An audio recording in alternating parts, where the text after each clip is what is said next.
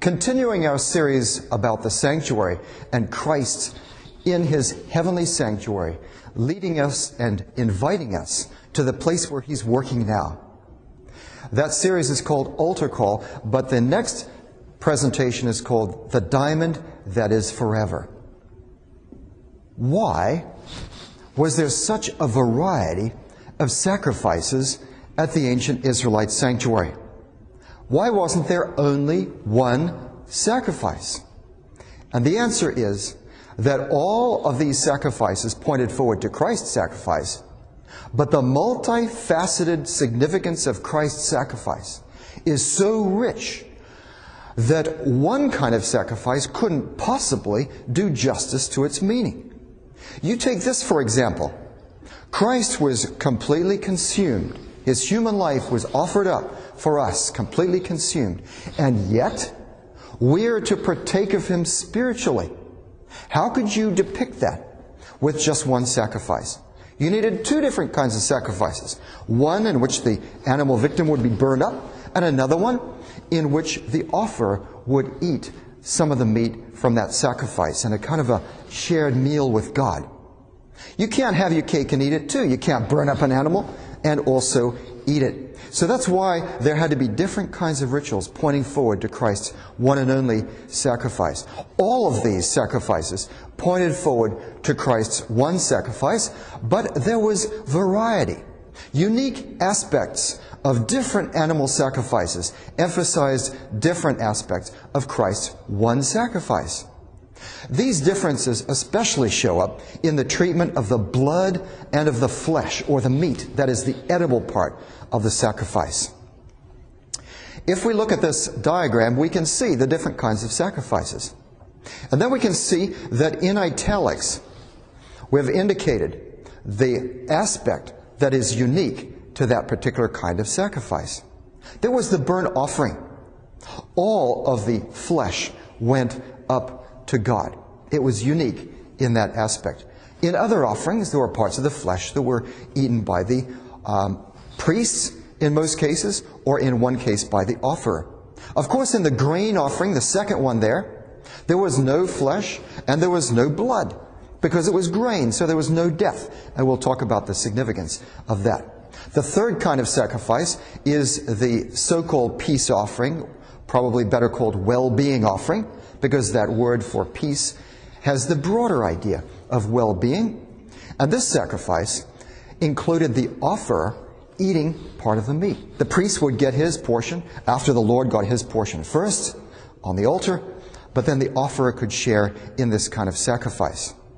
The fourth kind of sacrifice was the so-called sin offering, probably better translated purification offering.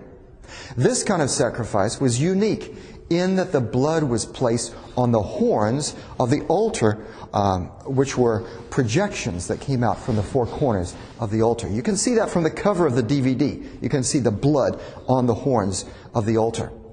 In the Bible, horns represented power, and this was a place of divine power, where God received His sacrifices. We'll talk more about the meaning of that. The fourth kind of sacrifice, the purification offering, with the blood on the horns, was somewhat related to the fifth kind, which was the so-called guilt offering, probably better translated reparation offering. And you can see that nothing has italics there. Nothing unique in terms of the blood was dashed on the sides of the altar. The priests would get to eat the remainder. But the thing that was unique about this kind happened before the sacrifice. Before the offerer could bring the offering, he or she had to pay reparation, consisting of restitution of an amount, plus a penalty of 20% or 1/5, and that had to happen before bringing the sacrifice. And in that respect, that offering was unique. So 5 basic kinds of offerings, 4 of them involving animals, and each one shows a different aspect of Christ's sacrifice. Let's see how that works. The burnt offering. All flesh was burned to the Lord. Christ's offering of Himself consumed Him as a whole, all of Him, His whole human life. Next, we have the grain offering. No blood or flesh, but sacrifices of basic food. Christ's life-giving power is given for his people. You see, grain or bread was basic food for the ancient Israelites. That was their form of sustenance.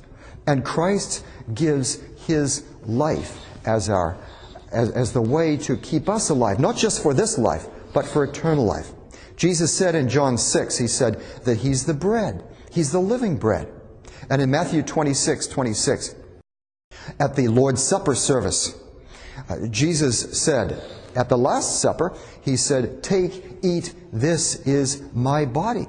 This relates to John 6, where he said that except you eat my flesh and drink my blood, you have no life in you. So we must partake of Christ's life-giving power, which gives spiritual life that transforms us. Now, according to Romans 12, verse 1, here the apostle says, I appeal to you, brothers and sisters, to become living sacrifices. Now, isn't that a contradiction in terms? Living sacrifice. And that's like referring to you can think of any number of contradictions. You know, a rich, poor person or a feline dog. I mean, it just doesn't make sense. What do you mean a living sacrifice? But the fact is that death does not have to occur for there to be a sacrifice. Sacrifice is referring to making holy, turning something over to the holy realm. So we can become consecrated to God.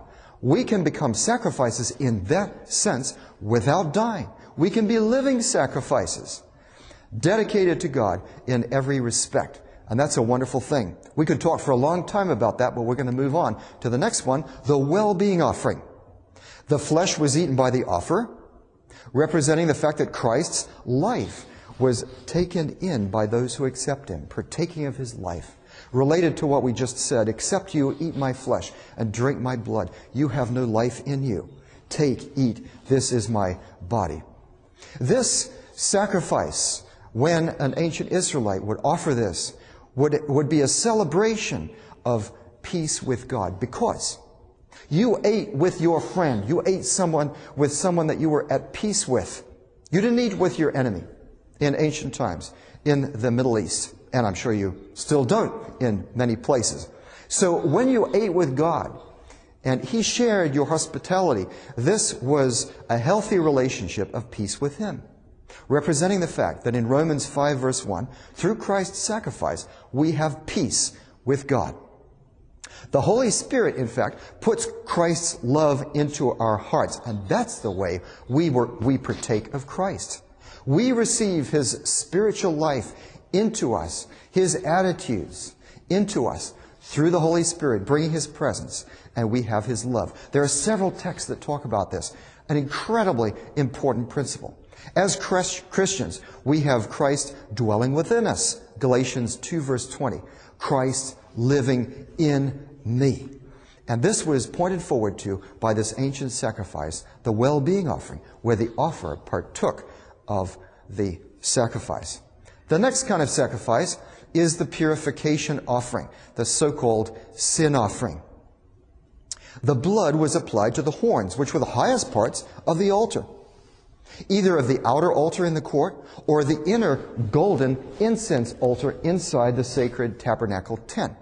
So this blood was elevated and emphasized. Instead of just being dashed around the sides of the altar, which was lower, it was raised up and made prominent on the horns of the altar. Why?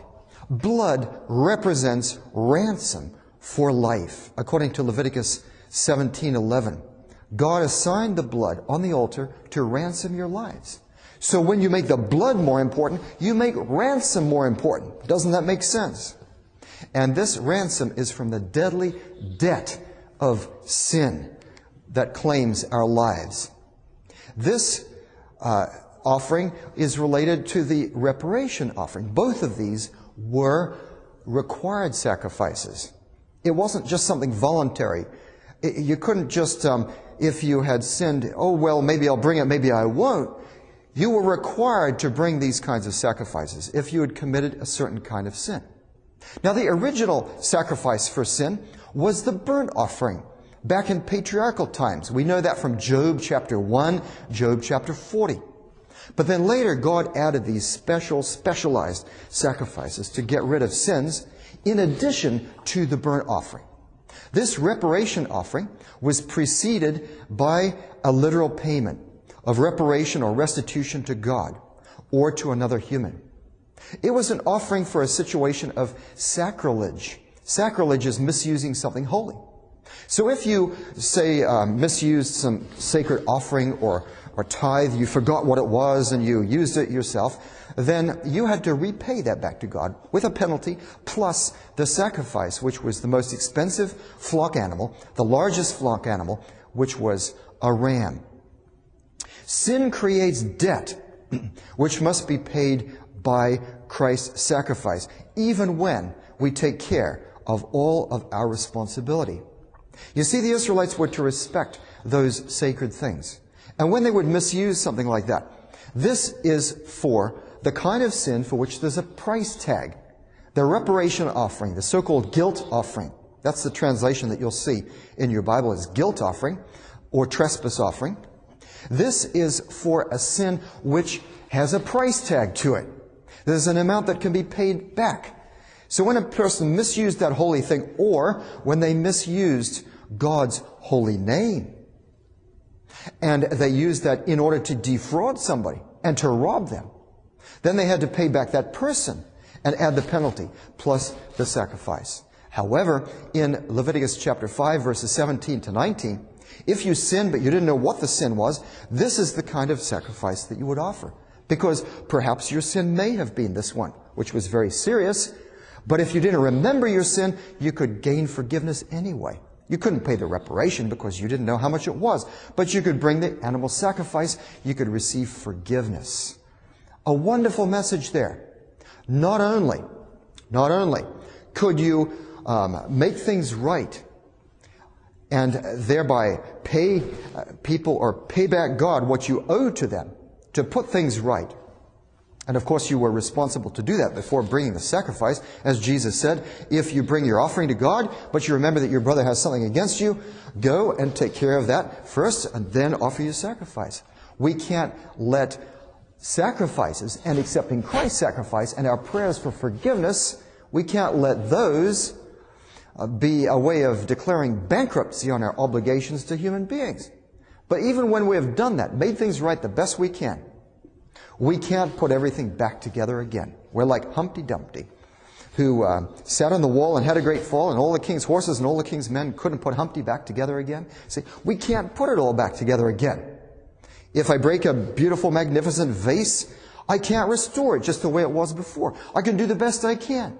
Only Christ's sacrifice can do that. Take care of that relational reconciliation, that integration of relationships. Only Christ's sacrifice can do that. But even if I don't remember how I've sinned, and I just have this feeling things are not going so right, I have this cognitive dissonance and this guilt feeling, but I don't know how to confess because I don't know what to confess. I don't have to confess 6 hours a day like Martin Luther did.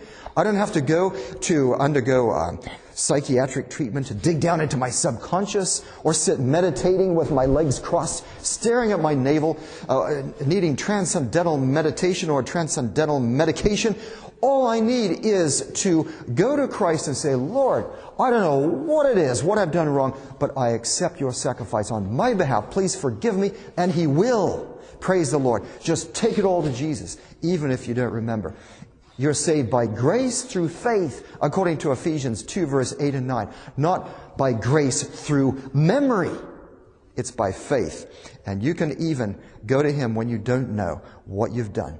We need to look at all of the animal sacrifices to get a balanced picture of Christ's sacrifice. You can't just go to one and say, everything is about this one. Like the 6 men from Hindustan, to learning much inclined, who went to see the elephant, though all of them were blind. One of them grabbed a leg and he said, the elephant is like a tree.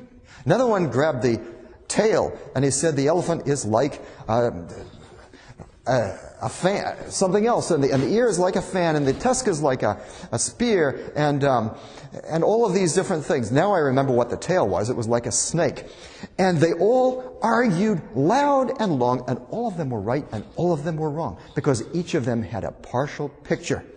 We need to look at all of the animal sacrifices to get the full picture. When we do that, we discover that Christ's sacrifice, one, pays the debt for our sins, takes care of our past wrongs. And two, Christ's sacrifice transforms our lives. Both benefits are essential to our salvation. You can't have just one without the other. Otherwise, it's like taking the wheel off your mountain bike and trying to ride it like a unicycle. You got to have both wheels in order to get there. Both are essential for our salvation. The Israelites would come to the sanctuary experiencing, being involved in this transaction, which would transform them. But at the same time, they couldn't do it all by themselves. They had to have that priest. They had to have that morning and evening burnt offering, that sacrifice on the altar, done for them, paying their debt for sin. We need both in order to have a balanced understanding of salvation. And that's the wonderful thing about the sanctuary, is that it gives us a balanced view of God's salvation. It's a way of working out in a dynamic model, showing how everything fits together. It's like a working prototype. You see, in Detroit, which is in Michigan, where I'm speaking from Michigan.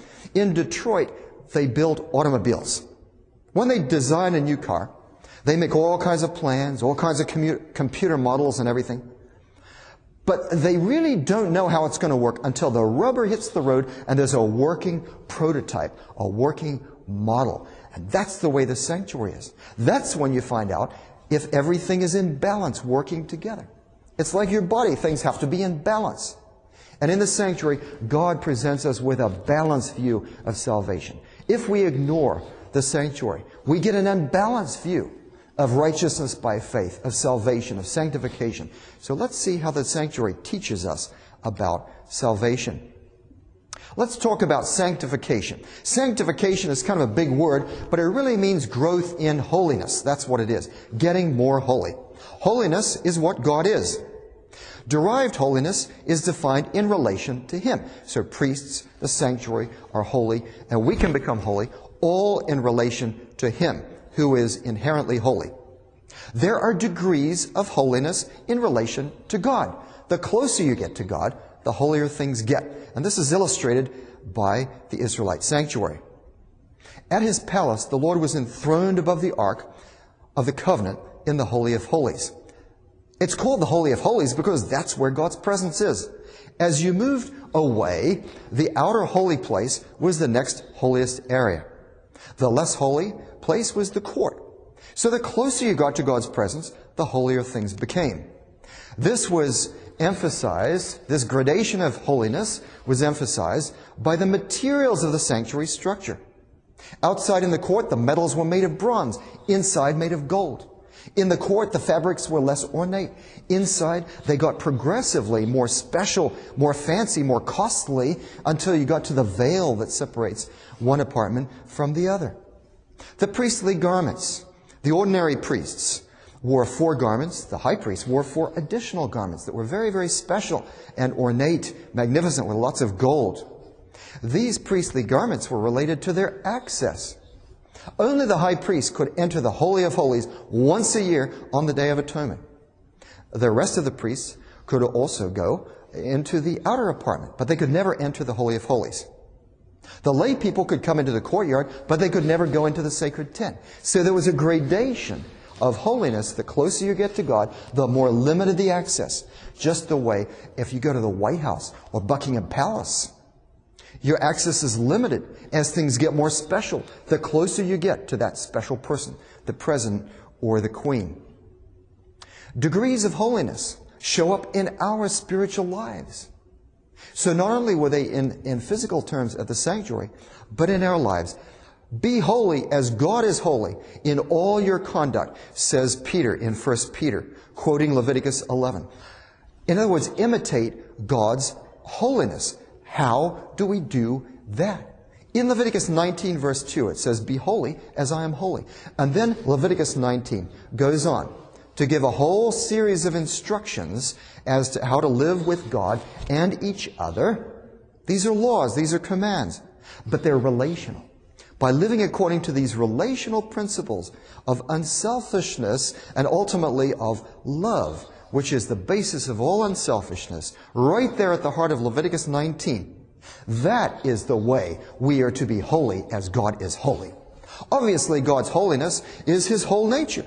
He's the Creator. He's magnificently powerful. We can't do all those things, but He says, I will share my holiness with you. You can be like me in this way, by loving your neighbor as yourself. Leviticus 19:18. Love for God and love for mankind, which show up there in that chapter, are the basic principles of God's holy law and of the entire Bible.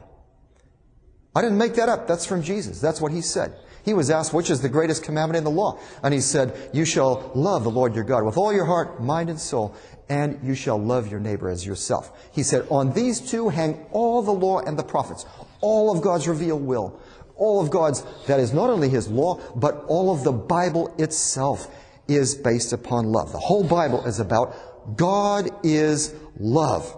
That's 1 John 4 verse 8, summarizing the message of the whole Bible. God is love. It's all about His character, which reaches out to us with an offer of reconciliation, becoming like Him in character. So growth in holiness to become more like God is obviously growth in love, because that's the way He is. And that's what He says to become, like Him. 1 Thessalonians 3:12 and 13 make this clear. You are to grow in love, which is growth in holiness, becoming blameless in love and holiness as His coming again approaches. Now, if that's true, if growth in love is growth in holiness, and if growth in holiness is sanctification, then you see that sanctification is growth in love. So sanctification isn't just some abstract theologizing, pie in the by, principle that theologians make up to confuse people. No. Sanctification is learning to love a little bit more today than I did yesterday, a little bit more tomorrow than today. Learning about God's love, but being empowered by Him and His Holy Spirit to give me the willpower to make the choices of love in every aspect of my life. That's what sanctification is about. It's practical. It makes a difference in your life. And I promise you that if you accept this life principle of God's love into your heart through His Holy Spirit, it will revolutionize your life and the lives of those around you. They will see a different person. You're going to carry out your life in a different way, a powerful way. Yes, there are going to be attacks from evil. Many people won't understand. You'll be misunderstood. People will attack you just for this love, as they did Jesus. But you will make a difference for good in the world. The question then becomes, how can we be holy? How can we be holy as He is holy? Yes, we receive sanctification, holiness at conversion. 1 Corinthians 6:11. But you were washed. You were sanctified. You were justified. See, you were, at a point of time, at conversion, you were sanctified. Why? Because when we give our hearts to God and we belong to Him, He is holy, we belong to Him, and so He owns us. We're now transferred to His holiness, to His holy ownership. In that sense, we have sanctification at conversion. The thief on the cross received sanctification. Yes, it was the work of a lifetime, but a very short lifetime, but he did receive this divine principle of holiness in his life. But sanctification grows through life as God pours His love into our hearts. If I die later today, that's as far as my growth in love and holiness goes. But if I live for another 50 years, and I'm planning to do that because I'm jogging and weightlifting and doing all those good things, eating right and taking Geritol. No, forget the Geritol. Okay, but trying to do everything right because I want to live to serve God as long as I can. And I hope that He comes before then and takes me to heaven. But if He doesn't, I want to live. If I keep on living, then my sanctification keeps growing because I need to continually keep accepting His pouring His love principle into my life through His Holy Spirit. Love is the basis of obedience to God, because obedience to God's law means obedience to the principle of love. So if God is pouring His love into my heart, that means God is pouring into me power for obedience. Do you see? So obedience is a gift of grace received through faith. Many people think that, yes, they receive justification and forgiveness and all of that, repentance. Yes, that's a gift according to Acts 5:31. Of course, justification according to Romans 3. But when it comes to sanctification, no, I've got to pull myself up by my own bootstraps. I've got to grip my teeth with sweat. I have to agonize and I have to be good. No, that's not what the Bible is teaching. Yes, according to Philippians 2, work out your own salvation with fear and trembling. But the next verse says, for it is God who is working in you. The way we work it out is by accepting, by cooperating with God, to allow Him to do in us and through us what He wants to do. Obedience is a gift of grace that we can receive. And we can say to Him, Lord, I want to receive your holiness, your love into my heart through your Holy Spirit, just as Mary, the mother of Jesus, when the angel came and said to her, you're going to have a baby. The angel said, everything is possible with God.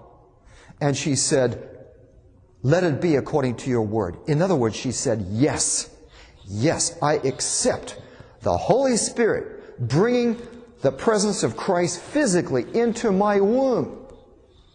And we can accept the presence of Christ spiritually in our minds and hearts.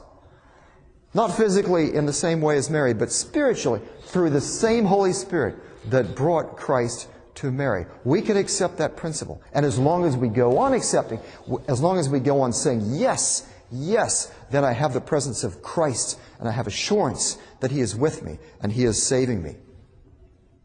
The purification offering was something that removed an obligation or debt that stood between a person and God. The blood was on the horns of the altar.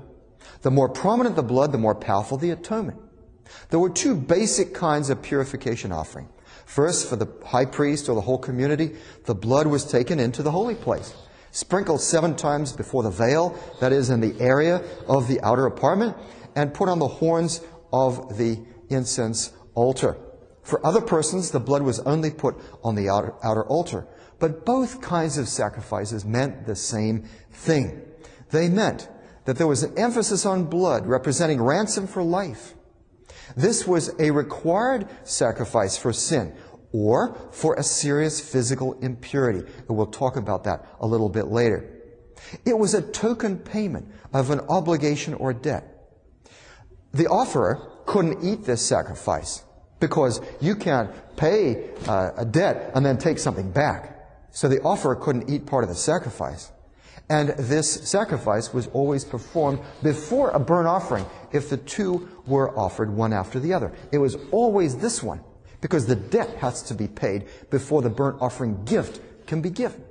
There's no gift until you've already paid off the debt. This sacrifice pointed to Christ's sacrifice as the way for God to forgive us our debts by removing that which stands between God and man. Christ paves the way for forgiveness. And it was always God who forgave directly. The priests made atonement for the people, that is, they removed what stood in the way, but then it says that the priest shall make atonement for him and he shall be forgiven. It doesn't say that the priest shall forgive him. God never gave to human priests the right to forgive sins. That's why in Mark 2, when Jesus healed a paralytic, not in the way that we're to forgive and heal other people, but He healed miraculously a paralytic, and He forgave him. See, we heal people through medicine. We forgive each other because they've wronged us. But Christ healed him miraculously, and He forgave him as God forgives us. And when the people that were watching, the theologians were watching, and they accused Him of blasphemy. You can't forgive the way God forgives. And they were right, unless He is God. And He is. And that's why He could do that. So this sacrifice pointed to Christ's sacrifice as the way for God to forgive us our debts as we pray in the Lord's Prayer. It was paid by blood. The sacrifice was paid by blood. That's how the debt was paid. So it was a debt for life. It was ransom. Only Christ can pay this price. Only Christ. According to the psalmist, you can't pay a ransom for another human life. Only God can do that. He's the Creator. He's the one and only. His blood was lifted up, not on the highest points of a ritual altar, but His blood was lifted up on a cross.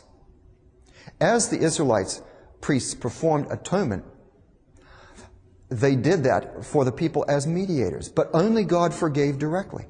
God could refuse to forgive hypocrites.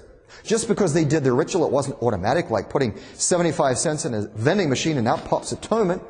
No, He could decide that. God's willingness to reveal Himself at the Israelite sanctuary and even before shows His desire to forgive. When you think about it, Joseph forgave his brothers. But until he forgave his brothers, until he was willing to do that, he wasn't willing to reveal himself to them. He tested them in all kinds of ways to see if they had reformed, if they had different kinds of hearts than the callous, cruel individuals who had thrown him in a pit and sold him into slavery. Once he was ready to forgive, he was willing to reveal himself to them. But when was God willing to reveal Himself to sinful human beings? Adam and Eve sinned. And God came right away, that very evening, in the cool of the evening. Adam, Eve, where are you? He was willing to reveal Himself, which proves that He was willing to forgive. If you don't want to forgive someone, are you going to send them an email, send them a card, call them up on the phone, visit them? Forget it. They can just go to wherever. I'm not going to have anything to do with them. But if you reveal yourself, God revealed Himself, showing that He's willing to forgive. Now, if any of you watching this DVD think that you have sinned so badly that God can never possibly forgive you, I want you to just take a copy of a Bible. And I want you to hold up that Bible in your hands. I want you to look at that Bible. I want you to comprehend the fact that here God has revealed Himself to you in this love letter to you. The very physical existence of this Bible that you're holding proves that God wants to forgive you, because He would never reveal Himself to you in that way if He were not ready to forgive you. That's an incredible thing. Tell people about it. Proclaim it. Tell everybody in the world. That's an amazing message. Christ makes provision for forgiveness. While we were yet sinners, while we were rebels against Him, He is there waiting for us to come back, revealing Himself, wanting us to come. Now, why can't God forgive without sacrifice? The reason is because God is love. He must retain that full, complete, perfect love in order to maintain order in His universe, because love is the only principle on the basis of which intelligent beings with free choice can get along without destroying each other. So if God compromises love, the universe destructs and He destroys it. But love includes justice as well as mercy. We usually think of love in terms of mercy. But what's the use of mercy if you don't have justice? You could have asked Rosa Parks that question. Montgomery, Alabama, 1955, beginning of the Civil Rights Movement. She got on a bus, sat where she wasn't supposed to sit, went before the judge. Do you think that she wanted the judge to say, I think you look like a pretty harmless lady, you don't look so bad, so I'm going to have mercy on you. Isn't that nice of me? That law of apartheid, that's a good law, but I'm going to have mercy on you. Is that what Rosa Parks wanted? No way. She wanted justice, because what's the use of having mercy if you don't have justice? Mercy at the expense of justice would compromise love. Having broken the law of love, we must die. But love makes God wants to save us for the very same reason of love. And Christ's sacrifice extends mercy with justice. And that's why Romans 3:26 says that because of Christ's sacrifice, God is just when He justifies those who believe. Let's talk about assurance. We've been discussing various aspects of how God saves us and this balanced view of how it all works as demonstrated at the sanctuary. Let's turn to the issue of assurance. What can we learn there? God forgives those who confess. 1 John 1 verse 9. If we're faithful and if we confess our sins, He is faithful and just to forgive us our sins, to cleanse us from all unrighteousness.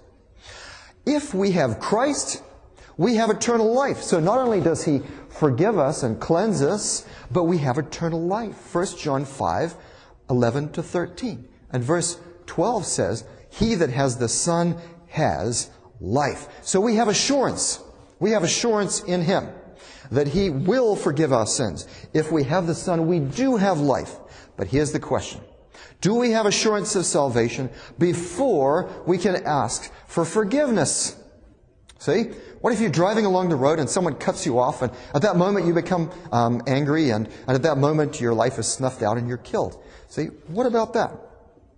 The ancient Israelite sacrifices teach us that, yes, God covered the people with atonement before they had the opportunity to bring their individual sacrifices. That's very comforting. Now, I'm not telling you that it's okay to get angry when someone cuts you off. But I'm saying that if this happens and a person dies at that point, it's not the last thing that you do in life that determines your eternal salvation. The important thing is the trend. Are you accepting Him? And would you have confessed and forsaken that if you had had an opportunity to do so? Now, it's also necessary to receive individual experience of atonement. For the Israelites, they had to bring their individual sacrifices. It wasn't enough for there to be the morning and evening burnt offering. They had to bring their individual offerings. An Israelite who knew that he or she had sinned was under obligation. And until he or she brought a sacrifice and God forgave, that person remained under that obligation. But they could come and unload that debt, that obligation at the sanctuary and leave it there. Christ's sacrifice makes atonement available to everybody. But we have to individually come and receive it. See, it's there just for the taking. The money is in the bank, the trillion, multi-gigabillion, whatever you want to say. I don't know how to say that, but as much money in the bank for righteousness that could save the entire world, including Saddam Hussein and Osama bin Laden and Mother Teresa and even me. You see? Enough is there. We just have to claim it. But we have to do that individually. When we have sinned, the right place to be is with Christ, before the throne of God at His sanctuary. See, when Adam and Eve sinned, they were afraid before God's presence. They fled. They wrapped themselves in scratchy fig leaves. If you've touched a fig leaf, you know how scratchy it can be. That was pretty miserable. And yet, what we need to do, at the very moment when we've sinned, we want to hide. We want to crawl into a closet, dark corner. We don't want to come into the glorious presence of God, but Christ invites us and says, here is where you need to be, my son or daughter. Come to me, and I will heal you. I will forgive you by my sacrifice. His sacrifice and mediation is our only assurance. We need to accept this every day. And that's the only way that we can be saved. But it's abundant assurance. It's plenty. It's lots. You remember in Revelation 8, a verse that I referred to in the first presentation. It's not just a little bit of incense that goes up with the prayers of the saints. It's a lot of incense, an abundance of grace. We need to come and claim the promise of Hebrews 4:14 to 16. We can claim this promise wherever we are at any time. Since then, we have a great high priest who has passed through the heavens, Jesus, the Son of God. Let us hold fast to our confession. For we do not have a high priest who is unable to sympathize with our weaknesses, but we have one who in every respect has been tempted as we are, yet without sin. Let us, and here's the invitation, let us, therefore, approach the throne of grace with boldness, so that we may receive mercy and find grace to help in time of need. There is an altar call. There is Jesus Christ inviting anybody. It doesn't matter what your background is. It doesn't matter what you've done. Come boldly. Why boldly? Because you've been invited. You're not crashing the party. You're coming where you're wanted. There's nothing He wants more than for you to come, all covered with sins and faultiness as you are. Just come to Him, and He will cleanse and take away all of those things and give you hope and give you love and give you peace and assurance. Speaking of the role of the priests at the ancient Israelite sanctuary in relation to Christ, we saw that the priests bore liability or culpability or punishability as representatives for God. You see, it's not always the case that the person who does the wrong thing gets the punishment for it. And my brother discovered that when we were boys. He's 2 years younger than me. And there was one time when I did something wrong when my parents were gone. And when they came home, I was, generally tried to act good. And they thought that he must have done it. And so they punished him for what I had done. See? He did it, or rather I did it, and he got the punishment. And my brother has never forgotten that. He'll remind me of that till my dying day. But the priests, that was their role. They were to bear this culpability or punishability of the people, which the people bore until they came and unloaded it at the sanctuary. And through the sacrifice, the priests bore that. As our high priest, Christ has also borne our punishability, our liability, our culpability. But those ancient priests didn't have to die for that punishability. They didn't have to suffer the punishment, the actual punishment. But Christ has taken it one step further. He bears all of our sins the way the priests did, but yet he bears the punishment for our sins as a result. That proves substitution. That proves that he died in our place. Now let's talk for a moment about the role of sin offerings in achieving another result. We've been talking about forgiveness from sins. But the purification offering or sin offering could be used for instances in which a person had not committed an act of sin. It's true that the word for this sacrifice in Hebrew is the same as the word for sin, but you see, sin not only can be activities or actions, sin can refer to a state of being, because the wages of sin is death. So you can have a state of mortality, of being subject to death. So this sacrifice atoned for two different kinds of things. For certain kinds of sins and for physical ritual impurities. Physical ritual impurities. Now, in terms of the meaning of the name of this sacrifice, we see that burnt offerings and reparation offerings also atoned for sin. So in that sense, they were sin offerings. The so-called sin offering that we've been talking about also atoned for and purified physical ritual impurities, not just acts of sin. So that's how it was special. So we can refer to its function as purification offering. There's been a lot of misunderstanding about the translation sin offering. For example, when you go to Leviticus 12, verses 6 to 8, you find that a woman who's given birth to a child has a physical ritual impurity resulting from her flow of blood for about 6 weeks after childbirth. She has to bring a sin offering. So how did she sin? And the answer is she didn't sin. And it says nothing there about forgiveness. She doesn't need forgiveness. But she needs this purification, cleansing from a state of physical ritual impurity. All of these impurities, corpse contamination, scaly skin disease, that is so-called leprosy, flows of blood from genital organs, and so on, all revolved around the common denominator, which was the birth to death cycle of mortality, which results from sin. That is, it's the state of sin. That is death, mortality, in which we find ourselves.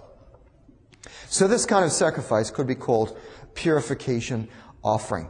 There was a rabbi who was asked by his disciples, why did that woman in Leviticus 12 have to bring a sin offering? And he replied, well, it's because she was in terrible pain in childbirth, and she made a rash oath that she would never let her husband get near her again, because she didn't want to go through this again. All right? But he was just making up a story. She hadn't sinned. It was for the state of mortality. And all of these other impurities. We didn't have to go through the purification that we did. We didn't have to guard the sacredness of the sanctuary in the way the ancient Israelites did, because we have a heavenly sanctuary. We didn't have to have deacons and deaconesses at the door of our churches at the time when we do the Lord's Supper, which is a ritual, asking people very, very personal questions to find out if they may be impure. No, that's past. Because Christ's ministry is not in a sanctuary on earth where he has his Shekinah glory presence, but it's up in heaven. Nevertheless, we learn from these rules and from these rituals, from these purifications, we learn dynamics of interaction with God. we learn about our nature in relation to God. These purification offerings, these sacrifices for physical impurities, pointed forward to Christ's sacrifice. All of the animal victims of every animal sacrifice all pointed to his sacrifice. Therefore, Christ died not only to save us from our acts of sin, he also died to save us from our state of sin, our mortality in which we find ourselves. As John 3:16 says, and you can say it with me, "For God so loved the world that he gave his only begotten Son, that everyone who believes in him should not perish, but have eternal," does he say forgiveness? Is that all it is? No, it's, but have eternal life. That's the opposite of having mortality. So he wants to save us from this state of sin. And I love Psalm 103, verse 3. The previous verse says, "Bless the Lord, O my soul, forget not all his benefits." And then verse 3 says, "Who forgives our iniquities, who heals our diseases." So you see, forgiving is like a legal kind of thing. And as Christians, we often think of forgiveness in legal terms. But there's another aspect to Christ's sacrifice. Not only does he do that, but he heals our diseases, our mortality. He bears these things in our state of sin because he wants to take care of the thing completely. That problem of sin, the problem of our state and our misery, the pain and suffering. He wants to get rid of all of it. And he wants to give us a perfect, pure, new life, just as he foreshadowed in what he did for Naaman, the leper. And he gave him beautiful, magnificent new skin. But he wants to go one step further. Not only just in this life, not only raising us to life like Lazarus, but giving us eternal life. That is the hope that we have through Jesus' magnificent, rich, multifaceted sacrifice, which in all of its components, in every way, teaches us about his salvation. That's why I've titled this section, "The Diamond That Is Forever." Because like a diamond that has to be turned around in order for you to see every magnificent facet of its glory. As you go to the Natural History Museum in Washington, D.C., you can see the Hope Diamond in a case that turns, it pivots every few seconds because you can't see its full glory from any one angle. That's why we have to turn Christ's sacrifice around by looking at the different Old Testament sacrifices. And in this way, God teaches us in this textbook the different aspects of his glory. Yes, it breaks it down into parts, which aren't all so beautiful, like an anatomy textbook. But just as he wants to teach, just as we want to have our physicians taught by looking at the textbook so they can understand the real thing, so God wants us to look at his textbook so that when we look at the glory of Christ's sacrifice, we understand the richness of the real thing. That concludes the second presentation of our series called Altar Call. This segment was titled, "The Diamond That Is Forever." The next segment is called "The Cost of Mercy."